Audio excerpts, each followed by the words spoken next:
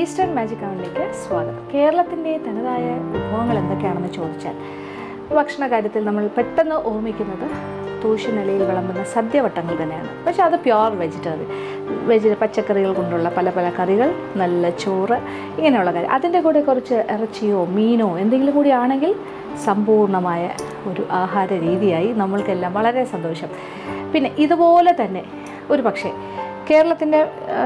കേരളത്തിൻ്റെ പല ഭാഗങ്ങളിലേക്ക് പോയി കഴിഞ്ഞാൽ, ഇപ്പോൾ എന്താ പറയുക, കുറച്ച് മലബാർ സൈഡിലേക്കൊക്കെ പോയി കഴിഞ്ഞാൽ ആ ഭാഗത്തേക്കെല്ലാം പോയാൽ ഏതാണ് ഇവിടുത്തെ ഏറ്റവും പ്രധാനപ്പെട്ട ഭക്ഷണം എന്ന് ചോദിച്ചാൽ ബിരിയാണി എന്ന് തന്നെ പറയും. എല്ലാവർക്കും ഇഷ്ടമുള്ളൊരു കാര്യമാണ്. സമ്പൂർണ്ണമായ ഒരു ആഹാരം എന്ന് പറഞ്ഞാൽ ഒരു കംപ്ലീറ്റ് മീൽ, അതാണ് ബിരിയാണി. അപ്പോൾ ഇത്രയും പറഞ്ഞപ്പോൾ എന്ത് മനസ്സിലായി? ബിരിയാണിയാണ് നമ്മളിന്ന് തയ്യാറാക്കുന്നത്. അപ്പോൾ ബിരിയാണി തന്നെ വ്യത്യസ്തമായ പലതരം ബിരിയാണീസുണ്ട്. ദം ബിരിയാണിയുണ്ട്, പിന്നെന്താ പറയുക, ഇറച്ചി വറുത്തിട്ടുണ്ടാക്കുന്ന ബിരിയാണിയുണ്ട്, പലതരം ഇറച്ചിയിൽ ചിക്കൻ മാത്രമല്ല, മട്ടൺ, ബീഫ്, പിന്നെന്താ കൊഞ്ച്, ഫിഷ്, ഏതെങ്കിലും വേണമെങ്കിലും നമുക്ക് ബിരിയാണി ഉണ്ടാക്കാം, വെജിറ്റബിൾ ബിരിയാണി ഉണ്ടാക്കാം.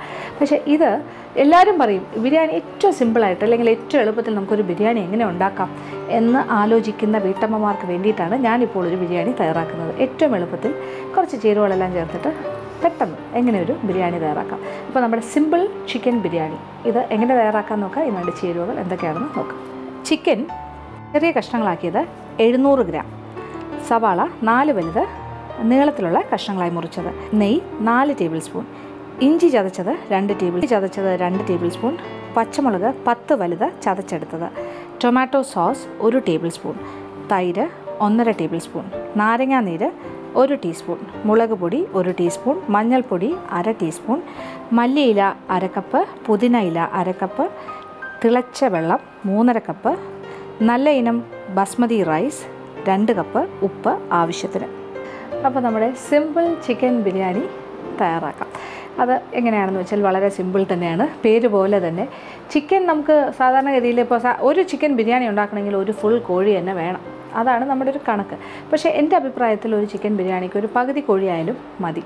അപ്പോൾ ഇതൊരു 2 കപ്പ് അരിയിൽ നമ്മൾ തയ്യാറാക്കുമ്പോൾ 2 കപ്പ് എന്ന് പറയുമ്പോൾ ഒരു സ്റ്റാൻഡേർഡ് കപ്പ്, എൻ്റെ കപ്പ് 240 ml ആണ് ഞാൻ അളക്കുന്ന കപ്പിൻ്റെ അളവ്. 240 ml 2 കപ്പ് എടുത്തു കഴിഞ്ഞാൽ അത്രയും അരി എടുത്താൽ ഒരു 1.5 കിലോയുടെ ഒരു കോഴിയാണെങ്കിൽ അതിൻ്റെ നേർ പകുതി എടുക്കുക. അതിൻ്റെ സ്കിന്നും ഒക്കെ മാറ്റി തൊലിയൊക്കെ മാറ്റി എല്ലാം കഴിഞ്ഞിട്ട് കഷ്ണങ്ങളാക്കി കഴിഞ്ഞാൽ ഏതാണ്ട് ഒരു 600-700 ഗ്രാം കോഴി മതിയാകും. പക്ഷേ വലിയ പീസസ് ആയിട്ട് വേണ്ട, കുറച്ച് ചെറിയ പീസസ് ആയിട്ട് മുറിക്കുക, ചെറിയ കഷ്ണങ്ങളായിട്ട്. അപ്പോൾ ഞാനിങ്ങനെ ചെറിയ കഷ്ണങ്ങളായിട്ട് മുറിച്ച് കോഴിയാണ് ഇവിടെ, ഒരു കോഴിയുടെ പകുതിയാണ് ഉപയോഗിക്കുന്നത്. അപ്പോൾ ആദ്യം തന്നെ നമുക്ക് അടുപ്പ് കത്തിച്ചിട്ട് ഏത് പാത്രത്തിലാണോ നമ്മൾ ബിരിയാണി തയ്യാറാക്കുന്നത് ആ പാത്രം അടുപ്പിലേക്ക് വയ്ക്കാം. അപ്പോൾ അതിലേക്ക് ആദ്യം ഒരു 4 ടേബിൾ സ്പൂൺ, വലിയ സ്പൂണിന് ഒരു 4 സ്പൂൺ നെയ്യ്. നമ്മളിപ്പോൾ ഈ ചേർക്കുന്ന നെയ്യ് മാത്രമേ ഇതിൽ ഉപയോഗിക്കുന്നുള്ളൂ. അപ്പോൾ ഒരുപാട് നെയ്യൊന്നും, സാധാരണ ബിരിയാണി എന്ന് പറഞ്ഞാൽ ഒരുപാട് നെയ്യുടെ ഒരു നെയ്യുടെ ഒരു അതിപ്രസരമാണ്. ഭയങ്കര റിയൽ ബിരിയാണി, നല്ല ബിരിയാണി എന്ന് പറഞ്ഞാൽ ഇച്ചിരി നെയ്യൊക്കെ ചേർത്ത് ഉണ്ടാക്കുന്നത് തന്നെയാണ് നല്ലത്. അപ്പോൾ നമുക്ക് ഒരുപാട് നെയ്യില്ലാതെ എങ്ങനെ ചെയ്യാമെന്നുള്ളതും നോക്കാം. അപ്പോൾ ഒരു 4 ടേബിൾ സ്പൂൺ നെയ്യ്. അപ്പോൾ ഏതെങ്കിലും നല്ല ബ്രാൻഡഡ് നെയ്യ്, അല്ലെങ്കിൽ മനസ്സിലായില്ല, നല്ലൊരു മണവും നല്ല ഗുണമുള്ള ക്വാളിറ്റിയുള്ള നെയ്യ് എടുക്കുക. അതൊരു 4 ടേബിൾ സ്പൂൺ. ഇനി അതല്ല എന്നുണ്ടെങ്കിൽ പകുതി നെയ്യും പകുതി ഓയിലും എണ്ണയും ഉപയോഗിക്കാം. പകുതി ഒരു 2 ടേബിൾ സ്പൂൺ എണ്ണയും കൊളസ്ട്രോൾ ഫ്രീ ഓയിൽ ഏതെങ്കിലും എടുക്കുക, ഒരു 2 ടേബിൾ സ്പൂൺ നെയ്യ്. അങ്ങനെ ഒരു പ്രൊപ്പോർഷൻ, നെയ്യുടെ ഒരു ചെറിയ മണം എന്തായാലും കിട്ടുന്നത് നല്ലതാണ് ബിരിയാണിക്ക്. അതിലേക്ക് കുറച്ച് കാര്യങ്ങൾ നമ്മൾ ഓരോന്നായിട്ട്, അപ്പോൾ ഇതെല്ലാം തന്നെ ചതച്ച് ചേർക്കുകയാണ്. ഇഞ്ചി, പച്ചമുളക്, വെളുത്തുള്ളി. അപ്പോൾ ഇഞ്ചി ഒരു വലിയൊരു കഷ്ണം അല്ലെങ്കിൽ 2 ചതുര കഷ്ണങ്ങൾ എടുത്തിട്ട് ചതയ്ക്കുക. അപ്പോൾ 2 ടേബിൾ സ്പൂണോളം വരും. 2 ടേബിൾ സ്പൂൺ ഇഞ്ചി ചതച്ചത്,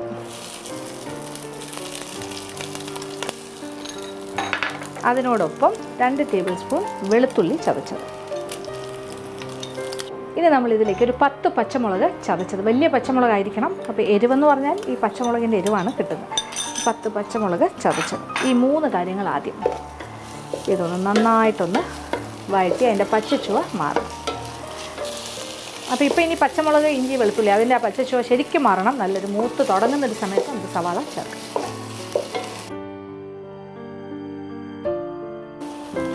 ഇപ്പോൾ നമ്മളുടെ ഇഞ്ചി, പച്ചമുളക്, വെളുത്തുള്ളി ഇതെല്ലാം തന്നെ മൂത്ത് തുടങ്ങി, പച്ചച്ചുവ മാറി, നല്ലൊരു മൂത്ത മണം വന്നു തുടങ്ങി, അതിൻ്റെ നിറമൊക്കെ മാറി തുടങ്ങി. ഇനി ഇതിലേക്ക് അരിഞ്ഞു വെച്ചിരിക്കുന്ന സവാള, ഇത് 4 സവാളയാണ് ഞാൻ പറഞ്ഞില്ലേ നീളമുള്ള കഷ്ണം തന്നെയാണ്, പക്ഷേ രണ്ടായിട്ട് മുറിച്ചതിന് ശേഷം നീളത്തിലരിഞ്ഞത്.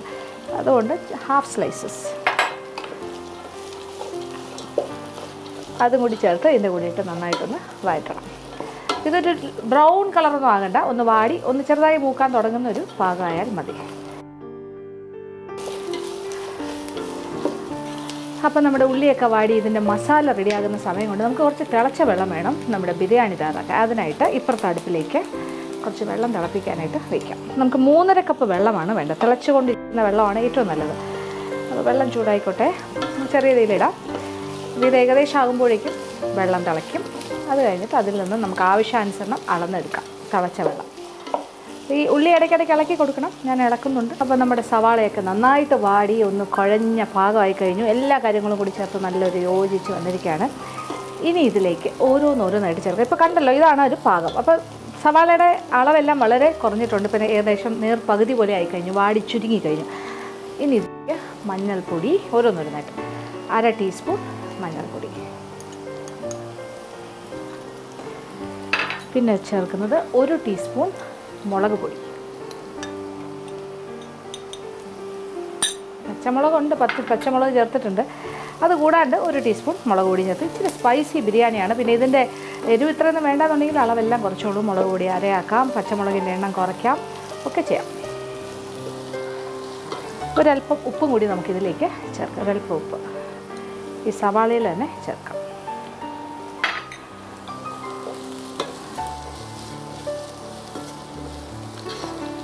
ഇനി നമ്മൾ ചേർക്കാൻ പോകുന്നത് ടൊമാറ്റോ സോസ്. അതൊരു 1 ടേബിൾ സ്പൂൺ ടൊമാറ്റോ സോസ്, നല്ലൊരു ടേബിൾ സ്പൂൺ സോസ് ചേർക്കാം.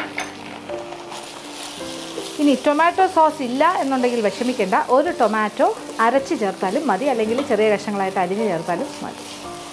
ഇത് കുറച്ചുകൂടി എളുപ്പമായതുകൊണ്ടാണ് ഞാൻ ടൊമാറ്റോ സോസ് ചേർത്തിരിക്കുന്നത്. എന്തായാലും വീട്ടിലൊരു കുപ്പി ടൊമാറ്റോ സോസ് ഉണ്ടാകും.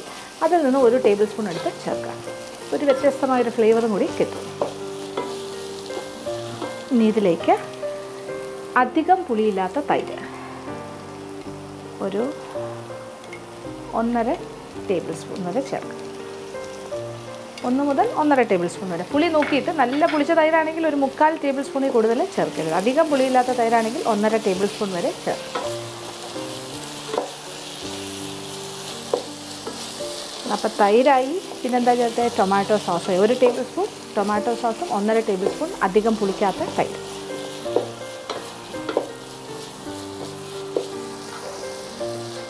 ഇനി കുറച്ച് മല്ലിയിലയും പുതിനയിലയും കൂടി ചേർക്കാം. മല്ലിയില കുറച്ച്, ഇപ്പോൾ 1/2 കപ്പോളം നമ്മൾ എടുത്ത് വെച്ചിട്ടുണ്ട്. 1/4 കപ്പ് വരെ ഉപയോഗിക്കാം. അതിൻ്റെ നേർപകുതി ഇപ്പോൾ ചേർക്കാം. പുതിനയിലയും അതുപോലെ അതും കൂടി ചേർത്തൊന്ന് ഇളക്കി കൊടുക്കാം. അപ്പോൾ ഇതെല്ലാം ഒന്ന് വാടി ഇതിൻ്റെ കൂടി ഇപ്പോൾ നല്ലൊരു പുതിനയും മല്ലിയിലയും ചേർന്നൊരു നല്ല മണമാണ്. അപ്പോൾ അതും വാടി ഇതിൻ്റെ കൂടെ ചേർന്ന് കഴിഞ്ഞ് ഈ മസാലയുടെ കൂടെ. അപ്പോൾ മസാല നല്ല ഗംഭീരമായി റെഡിയായിക്കൊണ്ടിരിക്കുകയാണ്. ഒരല്പം ഗരം മസാല പൊടിയും കൂടി ആയാലോ. അപ്പോൾ 1 ടീസ്പൂൺ, നല്ലൊരു ടീസ്പൂൺ ഗരം മസാല പൊടി.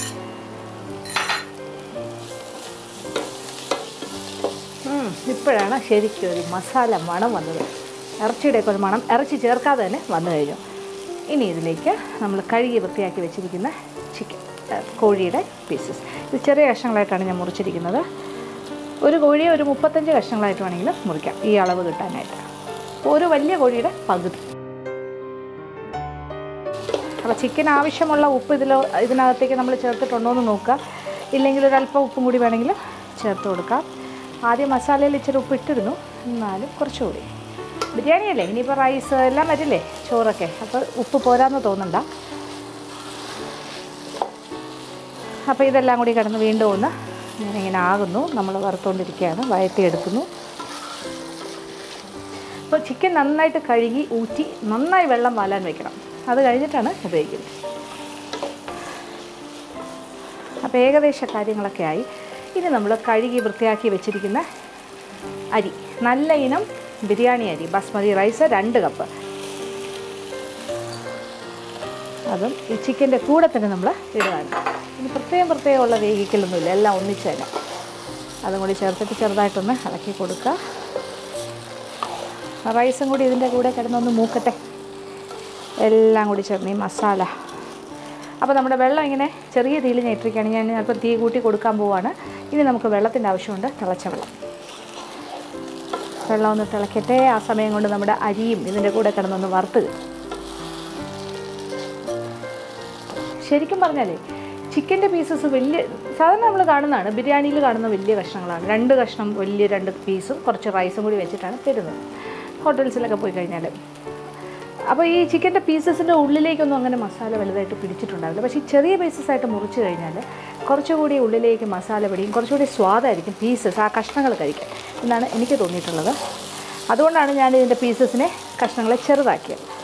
മാത്രമല്ല ഇതെല്ലാം കൂടി ചേർന്ന് കിടന്ന് വേകുന്ന ഒരു രീതിയിലാണ് നമ്മൾ ബിരിയാണി തയ്യാറാക്കുന്നത്. അപ്പോൾ ചിക്കനും മസാലയും പ്രത്യേകം വേവിച്ചിട്ട് പിന്നെ റൈസ് വേറെ വേവിച്ചിട്ട് ദമ്മിട്ടിട്ട് പിന്നെ ഇളക്കിയെടുക്കുക, ആ ഒരു രീതി ഉണ്ടല്ലോ, അതല്ല. ഇത് കുറച്ചുകൂടി സ്വാദുണ്ടാവും. കാര്യം ഈ ചിക്കൻ ഇതിൽ കിടന്ന് വേകുന്നതുകൊണ്ട് ചിക്കൻ്റെ ആ സത്തും എല്ലാം ആ ചോറിൽ നന്നായിട്ട് പിടിച്ച് സ്വാദ് കൂട്ടും.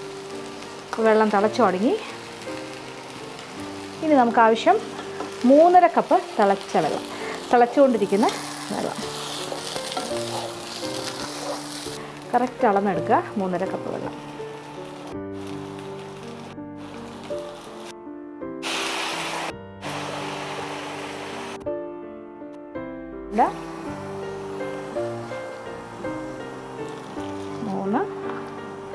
പിന്നെ ഒരു 1/2 കപ്പ് കറക്റ്റ് അളന്ന്, കറക്റ്റ് 3.5 കപ്പ് തന്നെ അളന്ന് ഒഴിക്കുക. ഇതിപ്പോൾ ഞാൻ അളവെന്ന് പറഞ്ഞാൽ 240 ml 3.5 കപ്പാണ് ഉപയോഗിച്ചിരിക്കുന്നത്. ആ കപ്പിലാണ് അളന്നിരിക്കുന്നത്. ഇനി ഉപ്പൊക്കെ പാകത്തിനുണ്ടോ എന്ന് നോക്കുക, ഇല്ലെങ്കിൽ ഈ സ്റ്റേജിലും നമുക്ക് ഉപ്പ് ചേർത്ത് കൊടുക്കാം. ഇനി അവസാനത്തെ ഒരു കാര്യം കൂടി ചേർക്കാൻ പോകുന്നത് നാരങ്ങാനീര്. 1 ടീസ്പൂൺ നാരങ്ങാനീരും കൂടി ചേർത്ത് കൊടുക്കാം.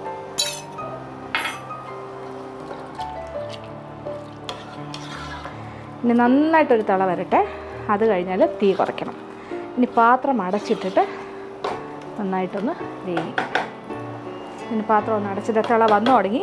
പാത്രം അടച്ചിടുന്നു. നല്ല എയർ ടൈറ്റാണ്, ആവി പുറത്തേക്കൊന്നും പോവില്ല.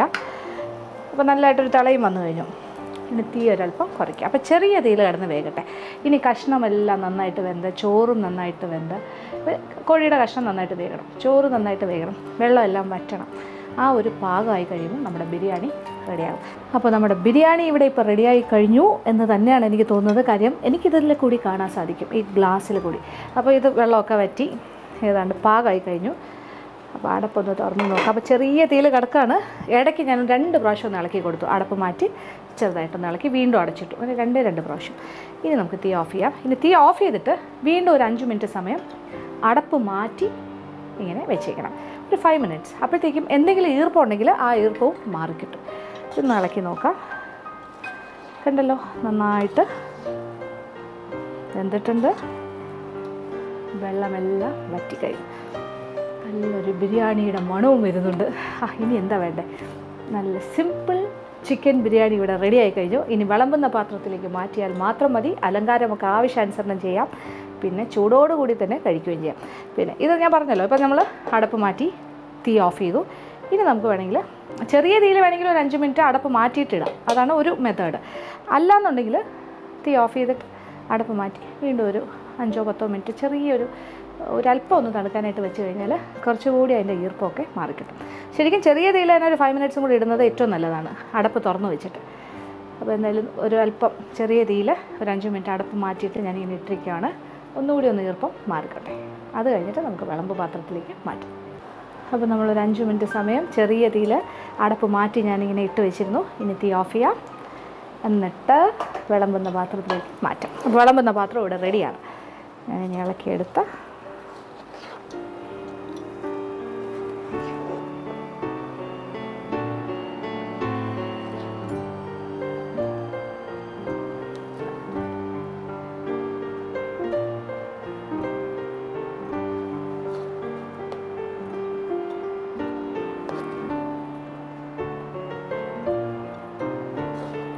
ചിക്കൻ്റെ പീസസൊക്കെ പാകത്തിന് വെന്തിട്ടുണ്ട്. ഓവറായിട്ട് വെന്തിട്ടില്ല, കുഴഞ്ഞു പോയിട്ടില്ല, കറക്റ്റായിട്ട് വന്നിട്ടുണ്ട്.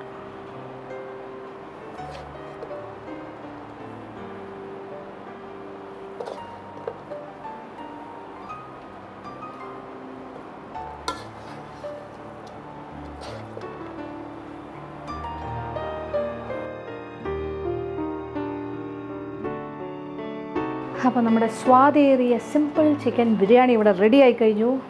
എന്ത് എളുപ്പമല്ലേ ഞാൻ ബിരിയാണി ഉണ്ടാക്കി. ഇനി ഒരു അലങ്കാരമൊക്കെ നമ്മുടെ ഇഷ്ടത്തിനാകാം. അപ്പോൾ ഫ്രഷ് ആയിട്ടുള്ള മല്ലിയില ഉണ്ടെങ്കിൽ ഏറ്റവും നല്ല അലങ്കാരമാണ്. ഇതിൻ്റെ കൂടെ ഒരു കോൺട്രാസ്റ്റായിട്ട് പച്ച, ഗ്രീൻ കളർ. എനിക്ക് ഗ്രീൻ കളർ വളരെ ഇഷ്ടമാണ്. പിന്നെ ഈ യെല്ലോ കളറിലെ ഈ ബിരിയാണിക്ക് ഒരു കോമ്പിനേഷൻ എന്ന് പറയുന്നത് നല്ലതല്ലേ, പച്ചില. ഇതിന് വിളമ്പുന്ന സമയത്ത് ഇത് കോരി എന്താ പറയുക, എടുത്ത് കഴിക്കുന്നൊരു സമയം ഉണ്ടാവുമല്ലോ, പ്ലേറ്റിലേക്ക് മാറ്റുമ്പോൾ ഇതും കൂടി യോജിച്ച് വരും. ഈ ഇലയും കൂടി അതിനകത്തേക്ക് യോജിപ്പിക്കും. ഇനി അണ്ടിപ്പരിപ്പും കിസ്മിസും സവാള വറുത്തതും അങ്ങനെയുള്ള കാര്യങ്ങൾ കൊണ്ടും നെയ്യിൽ വറുത്തിട്ടും അലങ്കരിക്കാം. അത് പിന്നെയും നമുക്ക് നെയ്യ് കൂടുതൽ കഴിക്കുന്നതിന് തുല്യമല്ലേ.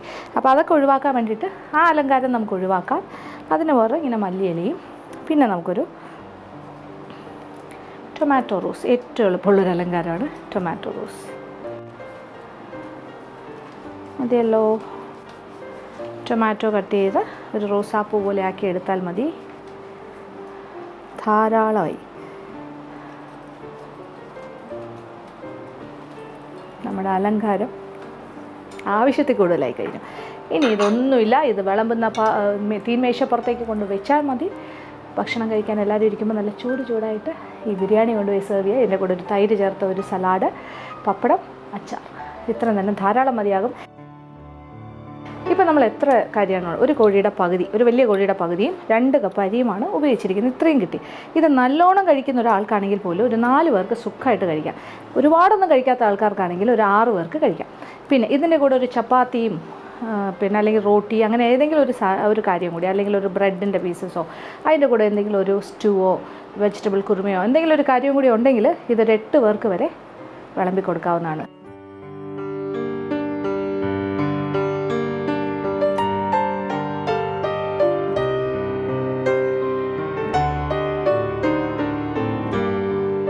അപ്പോൾ ഇന്നത്തെ എപ്പിസോഡിൽ നിങ്ങൾ ആഗ്രഹിച്ച ഒരു ഐറ്റം തന്നെ ഞാൻ കാണിച്ചു തന്നില്ലേ. എന്നോട് ഒരുപാട് പേര് ആവശ്യപ്പെട്ടിട്ടുണ്ട്. ബിരിയാണി പലതരം നമ്മൾ തയ്യാറാക്കി കാണിച്ചിട്ടുണ്ട്. എന്നാൽ ഏറ്റവും എളുപ്പം എങ്ങനെയാണൊരു സിമ്പിളായിട്ടൊരു ബിരിയാണി തയ്യാറാക്കുന്നതെന്ന് അപ്പോൾ അതെൻ്റെ മനസ്സിലുണ്ടായിരുന്നു. അതുകൊണ്ടാണ് ഞാൻ ഈ ഒരു വിഭവം ഇതിലേക്ക് കാണിക്കാനായിട്ട് ഇപ്പോൾ തീരുമാനിച്ചത്. അപ്പോൾ എന്തായാലും ഇന്നത്തെ എപ്പിസോഡ് ഇഷ്ടപ്പെട്ടു കാണുമല്ലോ. അപ്പോൾ ഇതെല്ലാം വളരെ സിമ്പിളായിട്ടൊരു കാര്യമാണ്. അപ്പോൾ ഇന്നത്തേക്ക് ഈ ഒരു ഐറ്റം തന്നെ നമ്മൾ ഉണ്ടാക്കി നോക്കി, നിങ്ങളും തയ്യാറാക്കി നോക്കുക. അപ്പോൾ ഇന്നത്തെ എപ്പിസോഡ് ഇവിടെ അവസാനിക്കുകയാണ്. വീണ്ടും പുതിയ വിഭവങ്ങളുമായി മാജിക് അവനിലൂടെ